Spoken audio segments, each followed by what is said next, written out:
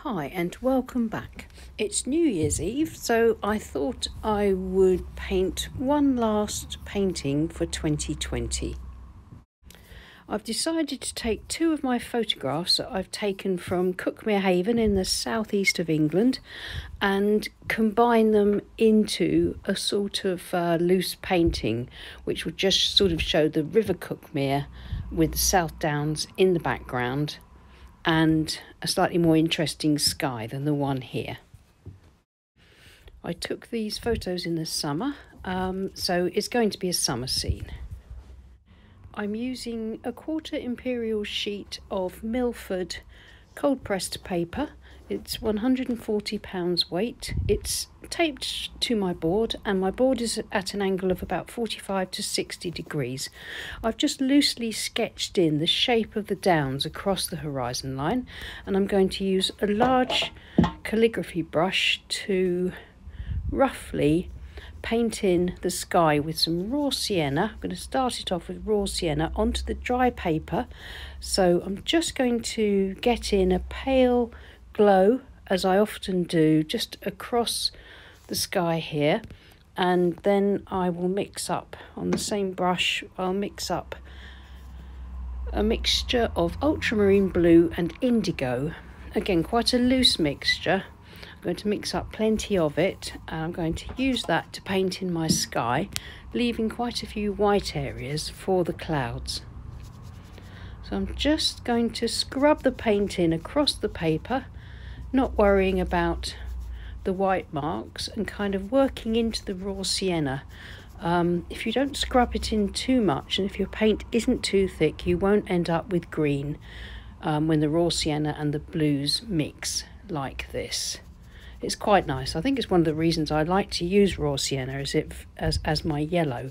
It very rarely mixes unless I want it to.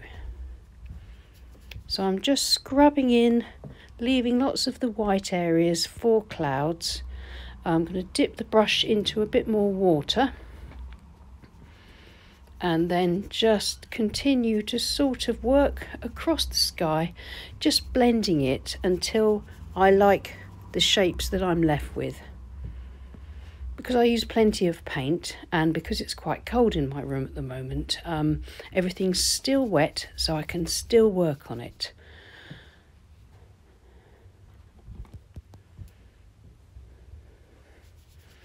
I'm trying to aim for some hard edges for some of the clouds in places, as well as some really softly blended areas where everything's just blending wet in wet on the page.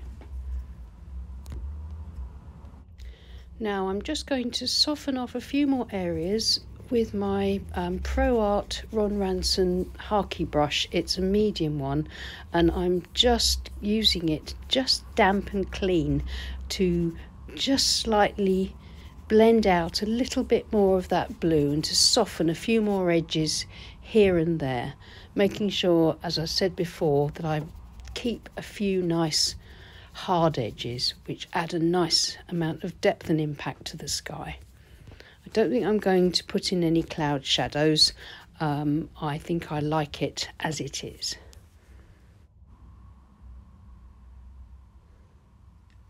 I think that's nearly there. Because my board's at an angle, there's a little bit of paint pooling up there, so I've just mopped that out with a clean damp brush.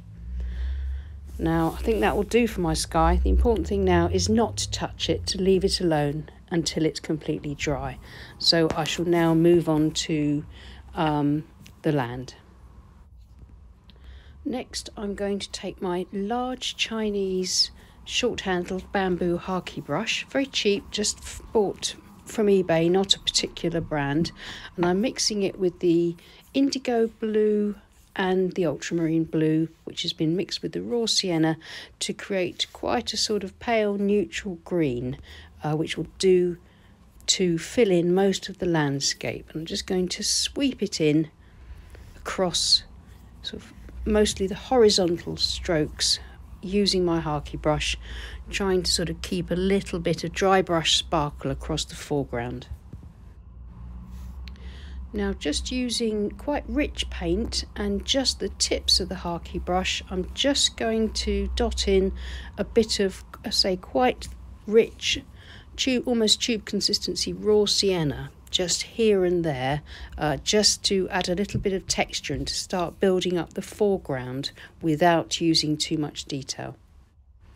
And I'm just using a damp squirrel mop just to soften the far riverbank a little bit more.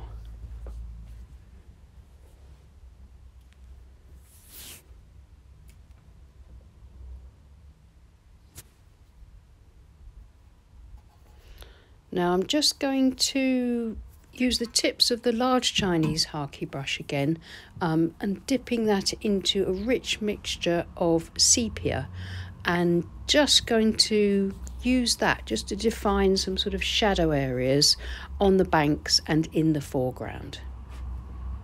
I'll try not to overdo this. Just going to darken up the foreground a bit and just get that in as like an underpainting.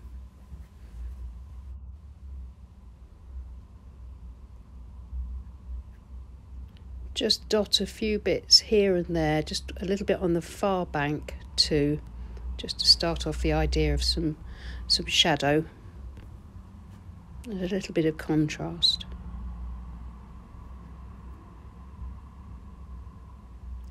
Now I've just got a bit of rich green made up of the two blues and raw sienna, and on the flat brush, a small flat brush, I'm just going to dot that here and there just to add a little bit of darker green. I'm being careful not to put in too much detail at this stage because I want this to be a nice simple loose painting, so I think that will just about do. A bit more there. Now I'm going to leave it to dry completely. Right, it's now completely dry, so the next thing that I'm going to do is I'm going to mix up a sort of pale but slightly bluish green from those colours. I've still got the green there. I'm just going to add a little bit of blue to it, make it quite watery, and using this the medium hake brush, just going to paint in those distant hills, the South Downs.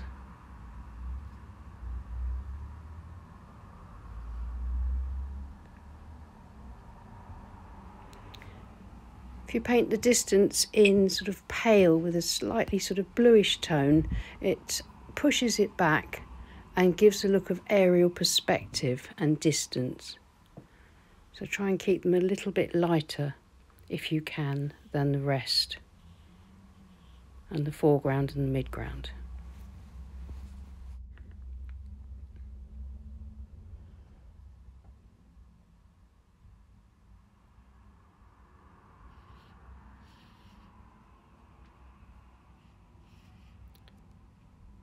Just maybe put a little bit more, a few streaks of colour in the midground, keeping the brush horizontal and just using the tips.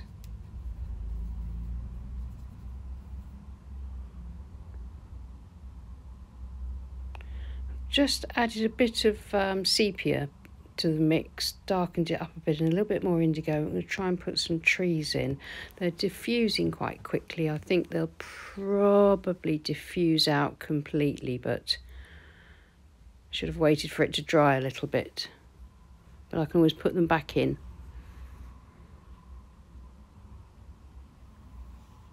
I'm just going to now completely wet the river area, and just going to try and get in a little bit of pale water, and I want to try and keep reflections of the clouds and the sky in the river if I can. I'm mixing up quite a watery blue with a bit of indigo ultramarine and a tiny bit of the green in it, just to bring it down a little bit so it's not quite as bright a blue as the sky. Now where I've wet the water area, so I should get a nice soft diffusion. I'm going to try and keep my strokes horizontal because that better indicates the look of water. I'm leaving a gap below where the large white cloud is, of sort of unpainted river, to try and show the reflection of the clouds. Just going to try and darken it up a little bit with a bit slightly stronger paint on the left side, keeping the strokes horizontal, kind of bringing them in. The paint's all still wet, so it should just diffuse, maybe slightly darker just along the edge where it's catching some sort of shadow. Still trying to keep that white central unpainted central area.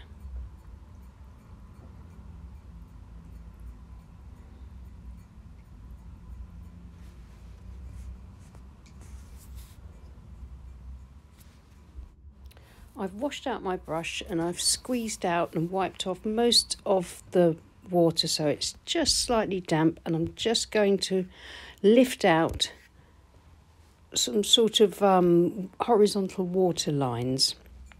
Go back to the white paper if I can, just to add to the look of the water, so maybe wind ruffle or reflections.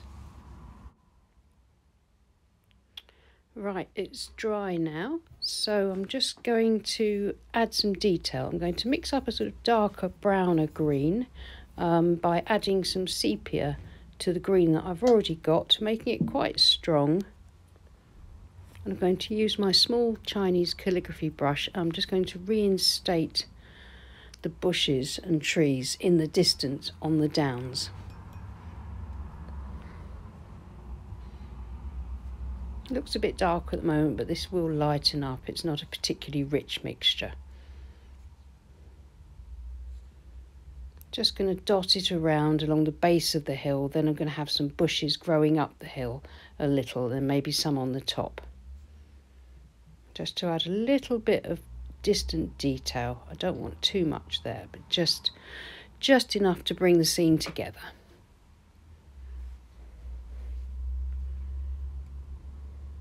So these will dry a bit lighter, so they look a bit dark at the moment, but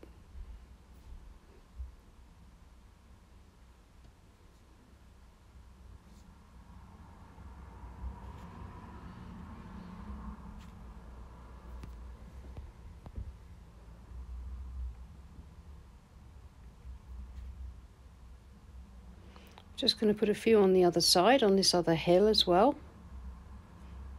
Just a few distant bushes, and just get in some sort of shadow lines, just to indicate paths and things in the distance. A few trees on the top of that hill too.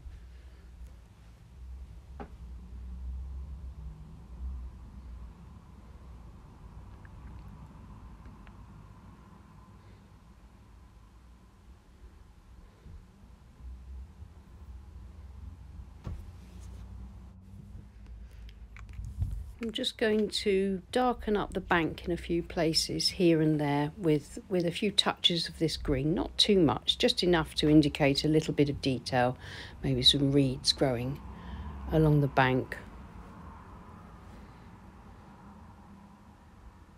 I'm just going to thin out those little ribbons of water and flooded fields towards the back behind the river. Bit more here, there, in the distance on this side.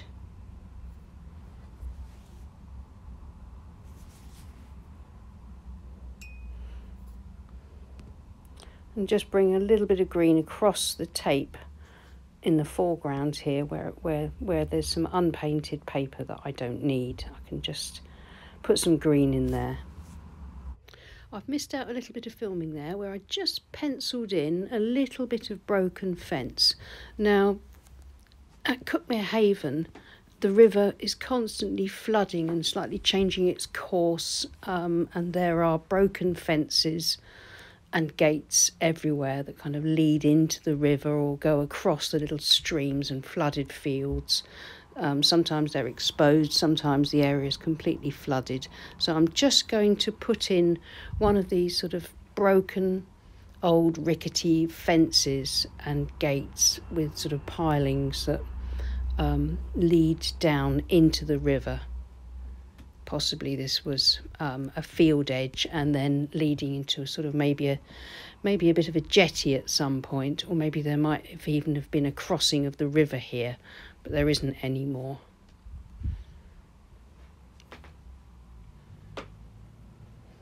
Just going to try and keep it quite sort of loose and rough. I'm going to use my 1.5 inch flat brush just to put in the bars of this gate.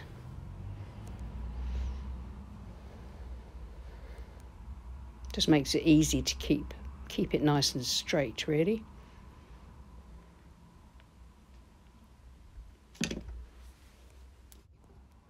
And then back to the calligraphy brush just to add in a few more posts and supporting struts for the gate, maybe a bit of shadow here and there.